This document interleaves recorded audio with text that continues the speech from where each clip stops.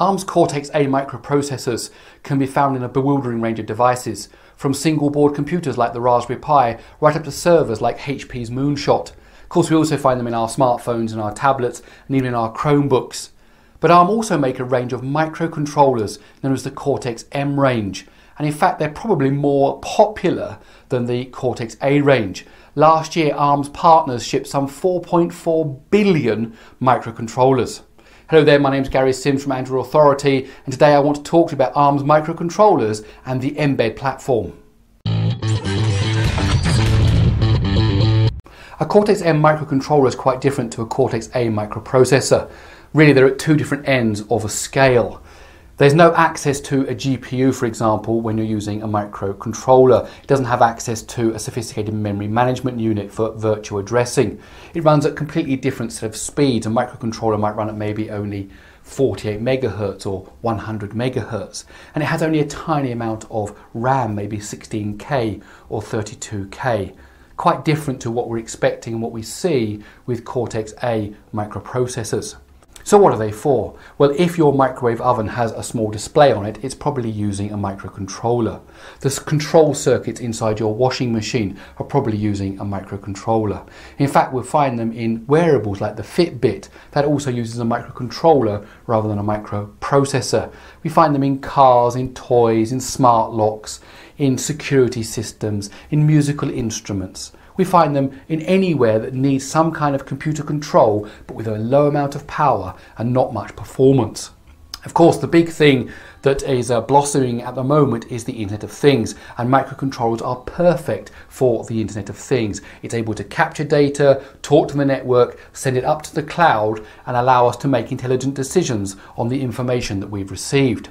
And this might sound quite complicated, quite inaccessible, but actually thanks to ARM's mbed platform it isn't.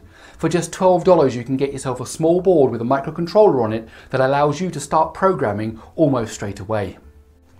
Before going on, it's worth mentioning the different microcontrollers in ARM's Cortex-M range. There are currently 6 microcontrollers: the Cortex-M0, the M0 Plus, the M1, the M3, the M4 and the M7. The M0 is the smallest, and the silicon for this chip can fit onto the cross-section of a hair. As you go up the range, the microcontrollers increase in complexity and speed. The M3's microarchitecture includes branch speculation and 32-bit hardware divide, while the M4 adds DSP extensions and the ability to use an optional floating point unit. The M7 is ARM's latest microcontroller and offers greater performance and more features. For example, it offers twice the DSP performance as the M4. The key thing about the mbed platform is that all you need is a web browser and a USB connection to start programming. The development environment is all web-based, and from within your web browser you can write code and compile it to a binary. When you plug the board into your computer via USB, it appears as a flash drive. To copy your program onto the board, all you need to do is drag and drop the binary from the Downloads folder onto the drive. Hit the reset button and your board will start running the program that you have written. The language of the mbed platform is C and C++. That means that anyone with high school level programming experience can start programming an mbed board. You don't need to worry about inventing the wheel again, as the mbed platform provides a whole range of libraries so that your board can communicate with other peripherals and with the outside world. For example, there are libraries for networking, USB, LCDs, displays, audio, monitors, sensors, NFCs, barcodes, DSPs and so on. Later this year, ARM will release the next iteration of its mbed platform, which will include mbed OS and the mbed client. Mbed OS is a new operating system designed for IoT devices that enables them to securely connect to the rest of the world. It will be open source and is designed specifically for ARM's Cortex-M range of microcontrollers. The mbed client is a set of core libraries which allows mbed OS programs to be ported to Cortex-A based computers and boards running Linux. In other words, you can develop an IoT or other network aware program using mbed OS on a Cortex-M microcontroller, and then simply, just by recompiling, port it to boards like the Raspberry Pi or the Odroid C1. At the time of writing, there are over 50 boards available for the mbed platform. Everything from simple Cortex-M0 based boards with no integrated peripherals to boards with built-in displays, accelerometers, networking and Wi-Fi. There are even boards with cellular connectivity, boards with Bluetooth, and there's even a robot. To help you get an idea of what you can do with a Cortex-M microcontroller and with the mbed platform, I'm going to look at 4 boards and see what you can do with each one of them. The first board is the Freedom KL25Z from Freescale. This board uses a Cortex-M Plus core clocked at 48 MHz and includes 16K of RAM plus 128K of flash. It comes with a built-in 3-colour LED, a 3-axis accelerometer and a capacitive touch sensor. This makes a great starter board and you can pick one up for just $13. In the world of microcontrollers, the simplest program you can write is one that will flash the LED on and off. It's the equivalent to the Hello World program that is so often used during programming language tutorials. Okay, so what I want to show you now is how you write a very simple program, the blinking LED program, the Hello World program or the mbed world, to see how easy it is to put it onto one of these boards. So first of all, we go to mbed.org, then over here at the right we click on the developer site, and I've already logged in with my account, and then up here at the top it says compiler, so we go there, that'll open up another tab and we get an integrated IDE here in the web browser. Now as you can see, there's nothing in the web browser at the moment, so I'm going to go to import. And this will give me a list of all the different example projects that are available on the mbed website. And the first one I want to import now is mbed Blinky. Just turns the LED on and off. We hit import. Yep, I want to import that.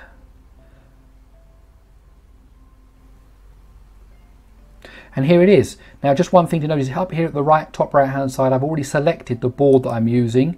You can click on that button and select any boards that you like that are available on the mbed website. I've just got that one board at the moment, so we're using that one.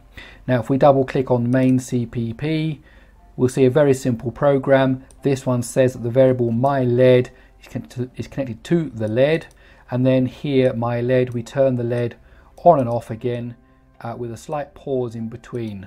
Nothing very difficult. It's an infinite loop. Here while one will just go round and round and round forever, switching that LED on and off. So to get it, all we do is hit the compile button. This will compile the program on mbed's website, and you can see it's downloaded a file here, mbedblinky.bin. Now I've got my downloads folder already open here. There's the file that's just been downloaded from the web browser, and here drive E, as you can see, has come from the actual board that I've plugged in. When you plug it in, it appears as a flash drive, and all I need to do is drag the file from here to here and it will program the board and start running it. So here I have the board plugged into my laptop, USB connector at this end giving power to the board and also allows data to be transferred to it. It allows it to be programmed. This end is connected in to my laptop. Watch this green light. When I copy over the file, it will flash to show that the file is being reprogrammed, the board is being reprogrammed, and then watch to see what happens with this LED here. So here we go, we're going to copy over the file onto the board. Notice the flashing LED, the green one, and there's the red one flashing. That's the Blinky program that we just compiled. Our next board is the Nordic NRF51822. This board uses a Cortex-M0 microcontroller clocked at just 16 MHz and includes 16K of RAM and 128K of flash. In terms of performance, that might seem like a step backwards from the KL25Z, but this board is special in that it has built-in Bluetooth 4.1 and includes a battery slot so that the board can be independently powered by a single 2032 coin cell battery. The M0 is designed for the lowest possible power usage and is therefore perfect for standalone Bluetooth applications. And this is where Android comes in. Like a Fitbit or other wearables, this board is the perfect building block for devices that will communicate with an Android smartphone over Bluetooth Low Energy.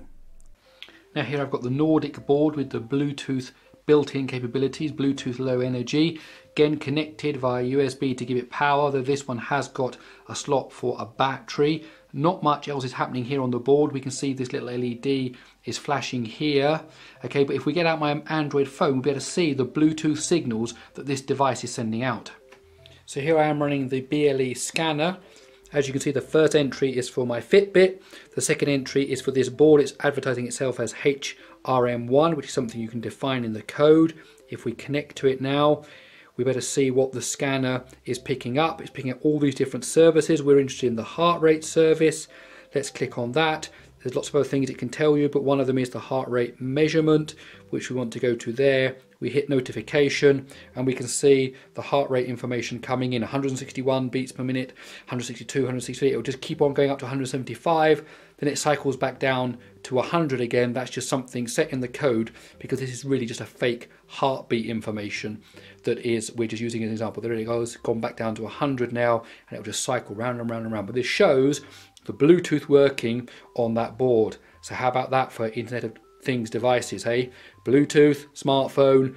Now just imagine what you could create. Next up is the mbed LPC 1768 and its application board. The 1768 doesn't look like much on the outside, but on the inside it's quite different. As well as sporting a Cortex M3 processor, it has 32K of memory and 512K of flash, but more importantly has support for built-in Ethernet and USB. The power of the LPC 1768 can be seen when you connect it to its application board. The board comes with an impressive set of peripherals and sensors, including a graphics LCD, an RJ45 Ethernet connector, a 5-way joystick, 2 potentiometers, a speaker, a 3-axis accelerometer, 2 servo motor headers, a temperature sensor, and a socket for a Zigbee. Although you won't find a finished product based around this application board in its prototype form, it certainly makes a good springboard for building something like an IoT device. For example, you can use the temperature sensor on the board together with an Ethernet connection to periodically upload the current room temperature to cloud services like ThingSpeak. It would also be possible to integrate the board with your Android device, again using a service like ThingSpeak. You could write an app to send commands to your LPC 1768 to perform home automation tasks, ask for specific sensor data, or even get it to perform a task for you, like tweeting or sending an email. In fact, the only limit is your imagination. If you want something that's a bit more fun than IoT devices, then I recommend the mbot from Outrageous Circuits. It is an mbed-enabled robot with reflective sensors, LEDs and a buzzer. On first power up, mbot is loaded with software that makes it dance on a table without falling off. It does this by reading the 2 reflective sensors on the front. If it detects no reflection, it knows that it is off the edge of the table and will back up and turn. It only costs $30 and provides a great introduction to microcontroller programming. Outrageous Circuit provides all of the source code for the default program, and it also provides full documentation including schematics, pinouts and a hacker's guide. As I mentioned earlier, there are over 50 boards available for the mbed platform, and this number is growing all of the time. The boards that I've shown you today are really just a brief overview of some of the things that you can achieve with a microcontroller. And of course, once you add connectivity to your smartphone, once you add connectivity to the cloud, the possibilities are endless. Well, my name's Gary Sims from Android Authority. I hope you enjoyed this video. If you did, please give it a thumbs up. Also, don't forget to use the comments below to tell me what you think about ARM's mbed platform. Also, don't forget to subscribe to Android Authority's YouTube channel. And as for me, I'll see you in my next video.